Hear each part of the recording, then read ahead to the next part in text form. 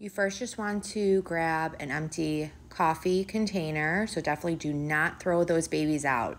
Always keep them. There's always something you could do with them.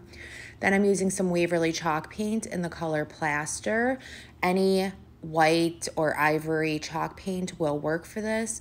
I did end up doing 2 coats. You want to just dry the first coat before going on to the second coat and then allow everything to completely dry. Definitely don't forget to do that top part of the container as well and let that dry.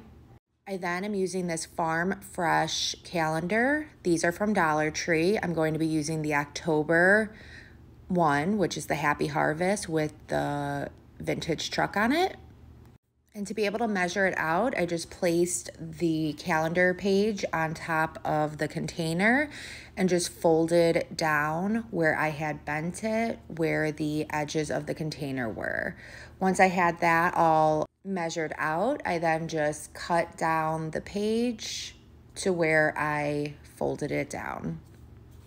Now, if you guys don't have this calendar, don't worry. Go on Google and Google image a fall vintage truck, and I'm sure you will find something just as close as this.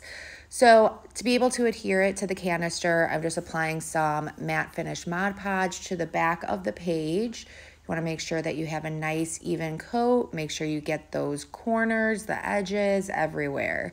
And then go ahead and place it onto the canister. Smooth it down with your fingers to make sure there are no wrinkles or air bubbles. However, if you do end up having a few wrinkles, don't worry. I think it still comes out looking fabulous. Let that dry, and then to seal and protect, go over it again with another layer of Mod Podge, and then allow that coat to completely dry as well. When I tell you this was probably the easiest project I have ever created, I'm not lying. So do what you want with this. You could put some utensils inside of it, leave it in your kitchen for that. I think this is really cute. Or you could use this to display some fall floral picks that you picked up from Hobby Lobby, Michael's, Joann's, Dollar Tree.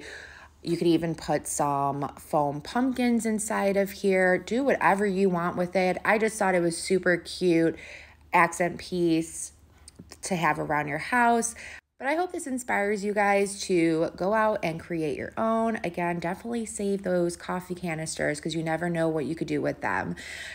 If this inspired you, please be sure to sprinkle the love. Thank you so much, and I hope you all have a good rest of your day. Thanks. Bye.